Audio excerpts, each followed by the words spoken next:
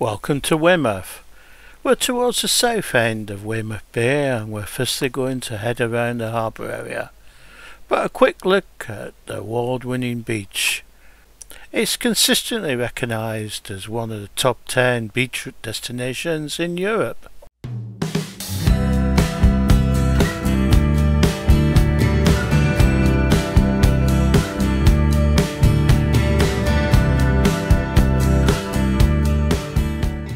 The Weymouth Pavilion, formerly the Ritz. The complex contains a 988-seat theatre, a 600-capacity ballroom known as the Ocean Room, piano bar, restaurant, Ritz Cafe, as well as other function and meeting rooms.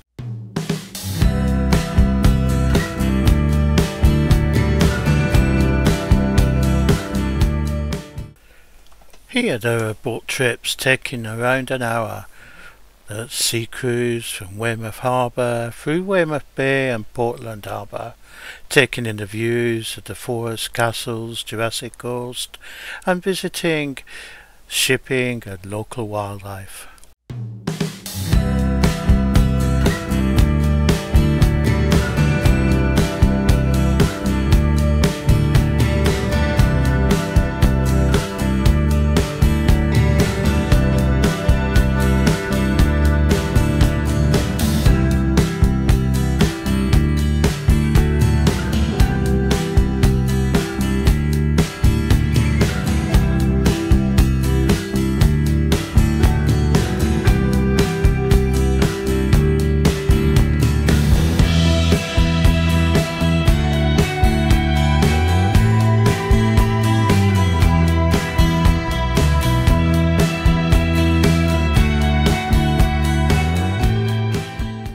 Weymouth is one of the busiest lifeboat stations on England's south coast. It operates 2 lifeboats.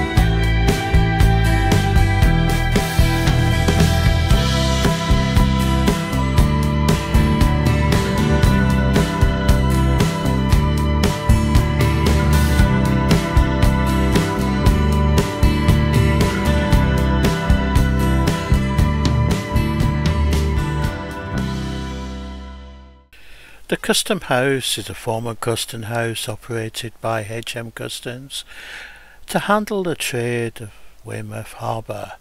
The building, which has origins in the late 18th century, has been made Grade 2 listing since 1970. Now a cafe serving breakfast, lunches, coffee and homemade cakes and scones.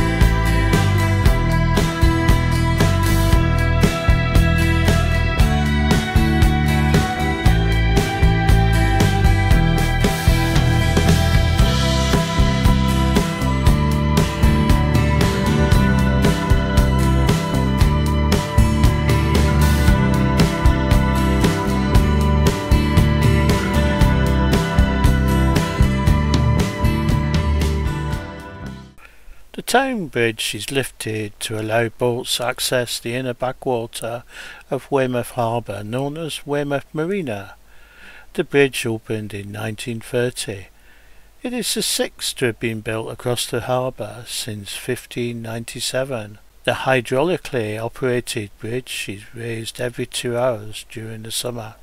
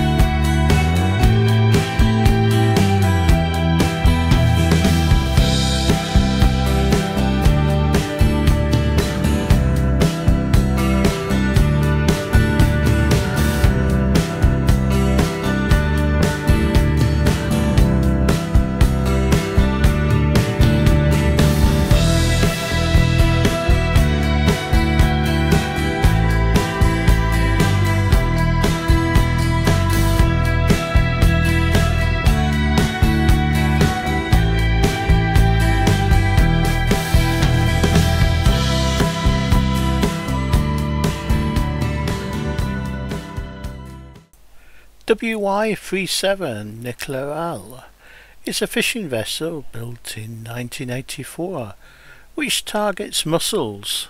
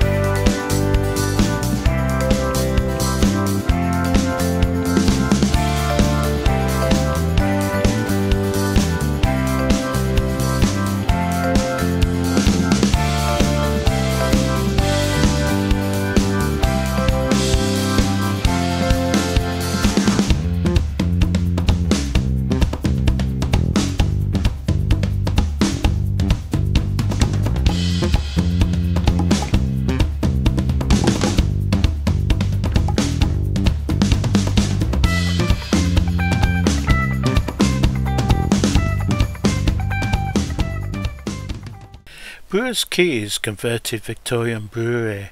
Much of the complex dates back from around 1904 when it was built as the Hope Brewery for John Groves and Sons.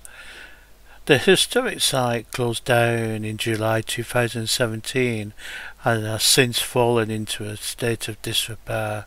Previous owners who secured permission to transform the site into luxury homes went bust in February 2001.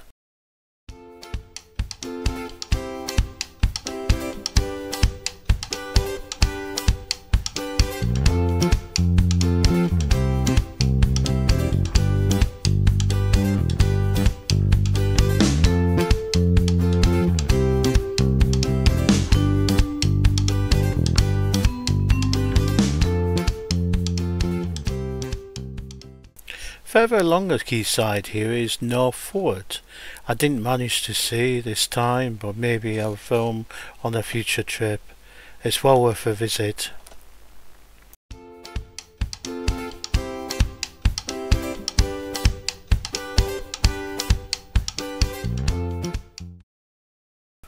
The Weymouth Land Train is an ideal way to discover Weymouth seafront, iconic bridge and historic harbour. We will see it several times during our tour.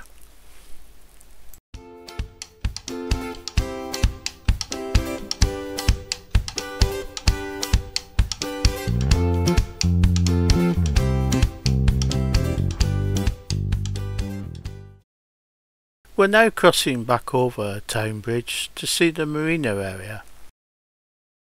The Weymouth Harbour Tramway, also known as the Quay Branch or Harbour Line, was a heavy rail line running entirely on the streets of Weymouth from a junction to the north of Weymouth Station to Weymouth Quay Station at the harbour.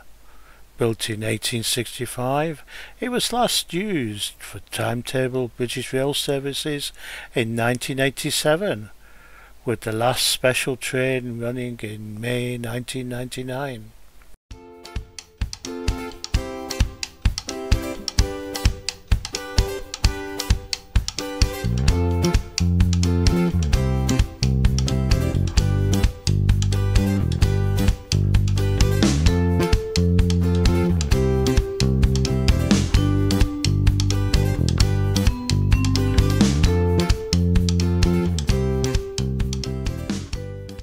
We've headed back to the Esplanade and we'll work our way up the seafront.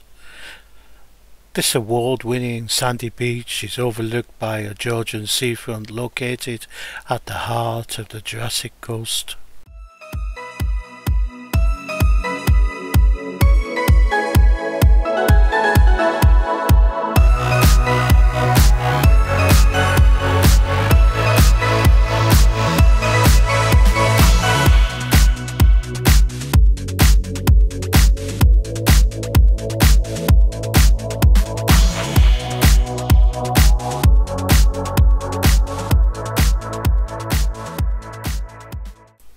Here is a sand sculpture by Sandworld. You can visit them at a Sandworld site, which is just off the Preston Beach Road at the northern end of the bay.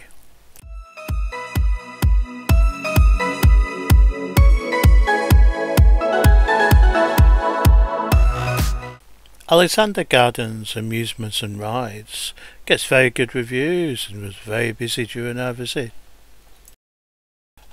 St Albans Street, mostly Georgian, this busy thoroughfare contains some older buildings such as the Tudor Milton Arms. We're going to head into the town centre later. The statue of Sir Henry Edwards. Sir Henry was a 19th century Liberal MP for Weymouth from 1865 to 1885. Who is best remembered for setting up a charities trust which bears his name.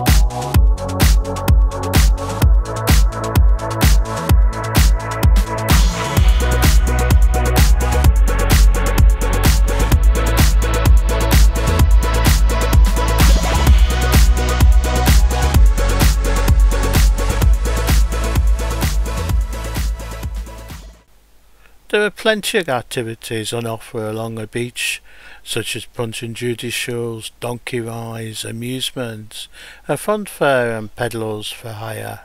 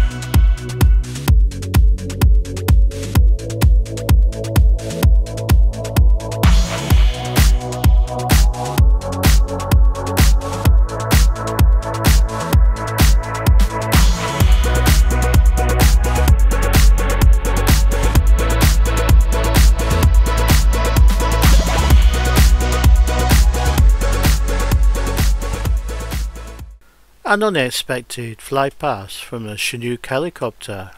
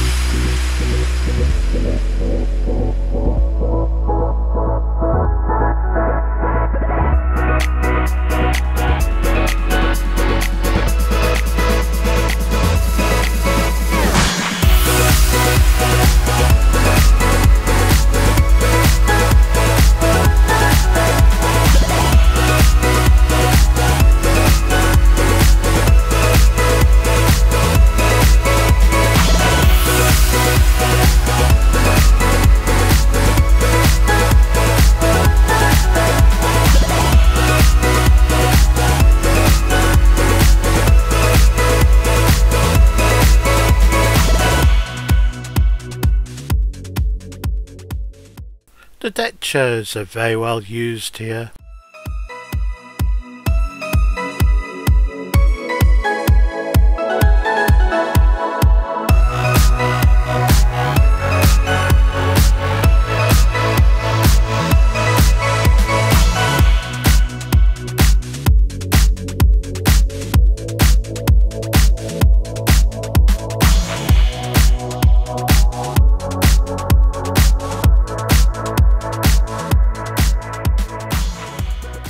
The Royal Hotel is an impressive building of intricate architecture, built in a free Renaissance style and boasting fantastic views over the beach and bay.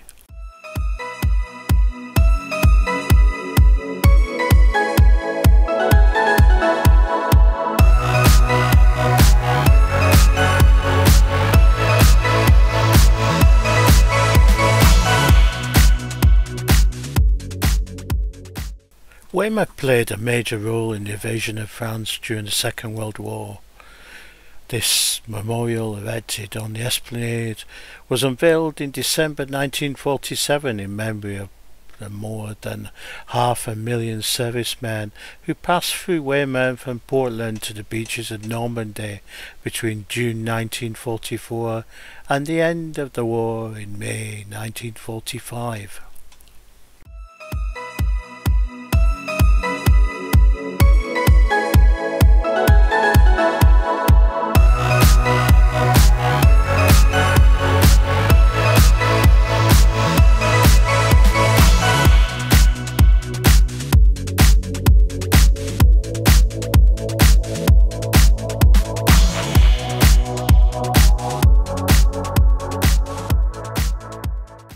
The beach continues for a long way yet, with a sea life centre, mini golf, sandworld and a Premier Inn, to mention just a few attractions.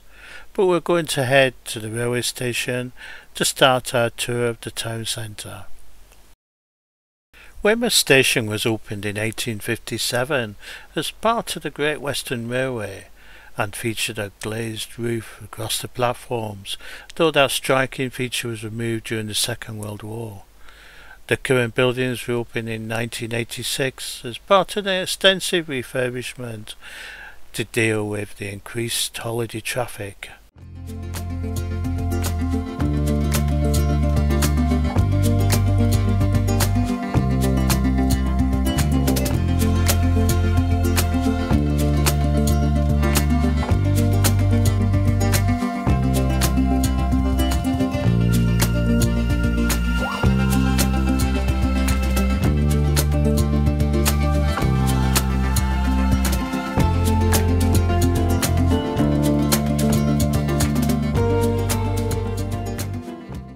The Jubilee Clock Tower on the Esplanade was built and erected in 1888 to commemorate the 1887 Golden Jubilee of Queen Victoria. We are briefly back on the Esplanade, working our way back down the other side, which will lead us into the town centre. It was George III who helped make Weymouth the first fashionable seaside resort in the early 19th century. This replica of the machine used by the Royal on his first visit in 1789. He would change into his bathing costume while the horse-drawn carriage was pulled into the sea. He visited regularly as he believed Weymouth's bathing waters had healing properties.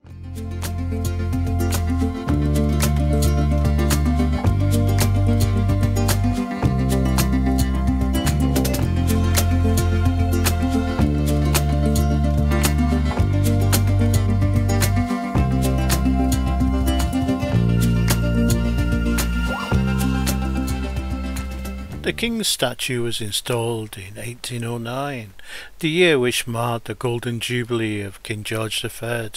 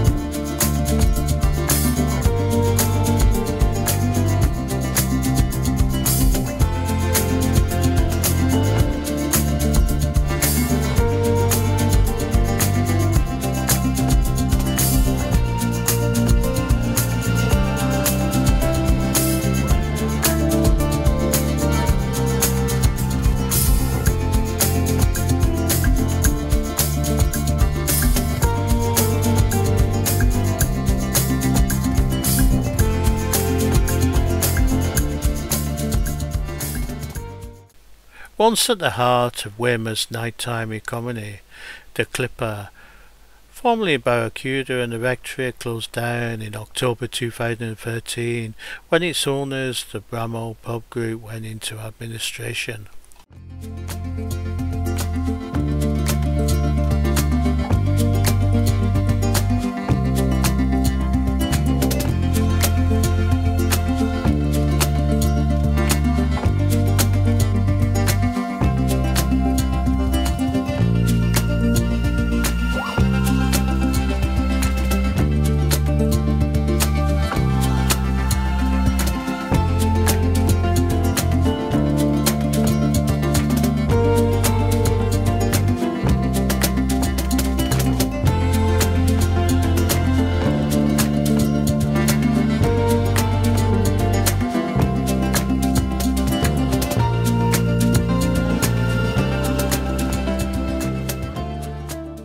The White Hart is a great local pub in the heart of the community with friendly service.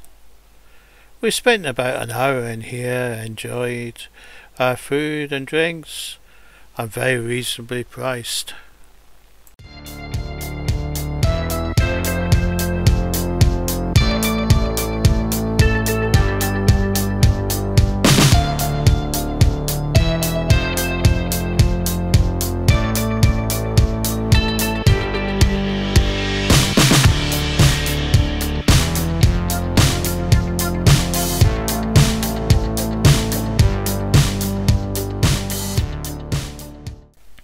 The Nautical Lounge restaurant, one of the group of lounges. The building used to be an old post office dating back from 1907.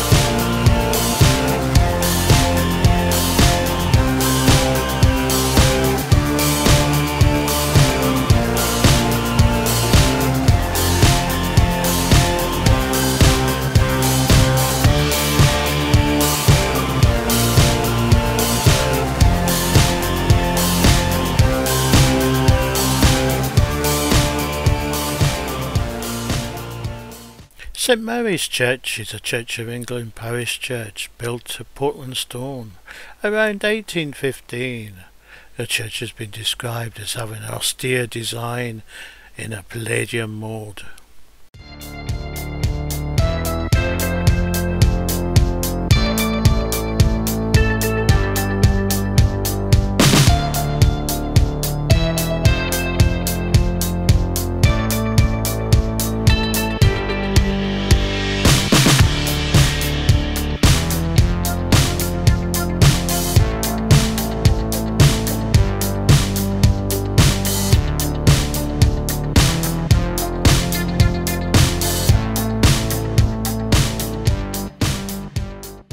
It's early evening, so the town is a little quieter, but still quite a few people around.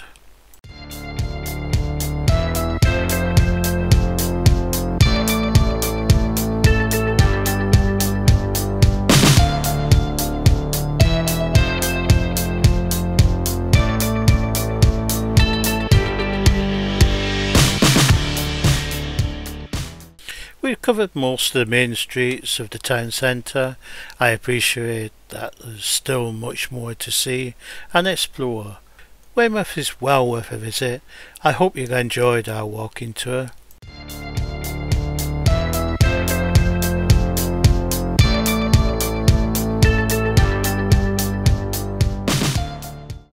Help me to continue bringing you improving content by subscribing to the channel and liking the video.